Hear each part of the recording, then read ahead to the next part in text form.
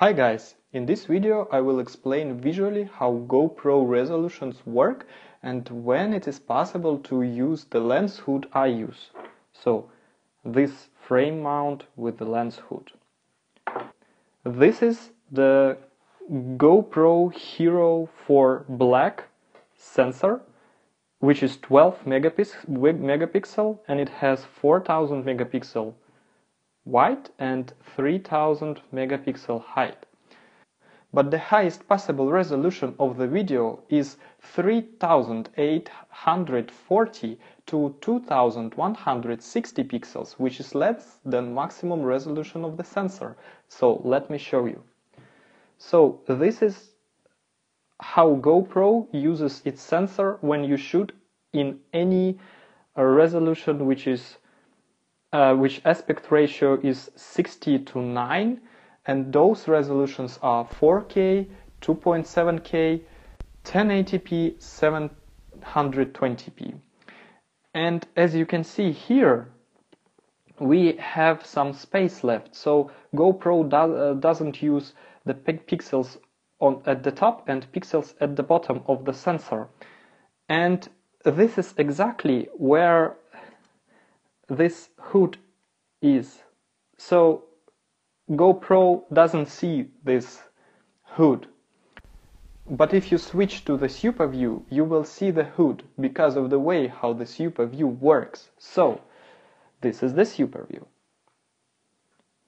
This is our sensor and this is the super view. Super view uses the whole sensor and then camera just stretches the picture to feel those black bars. Everything which is in the center of the image will keep the proportions, and everything that is on the side of the image will be stretched. So that's why you don't want to put your subject on the side when you use super view.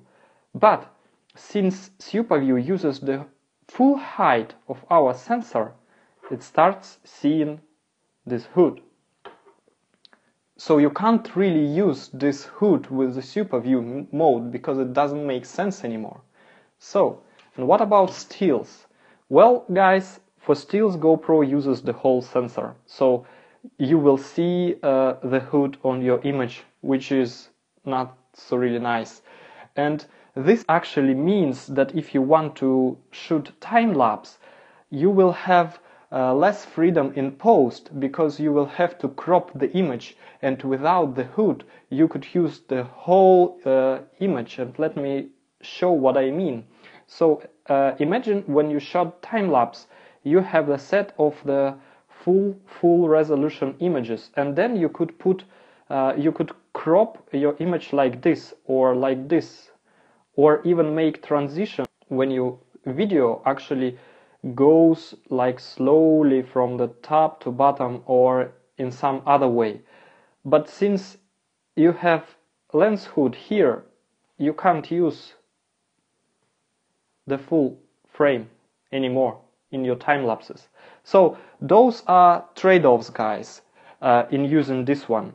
I actually use it only in 16:9 modes, and it works perfectly for those modes. Okay, I hope this video helps you guys to better understand how GoPro resolutions work and when you can and cannot use the hood.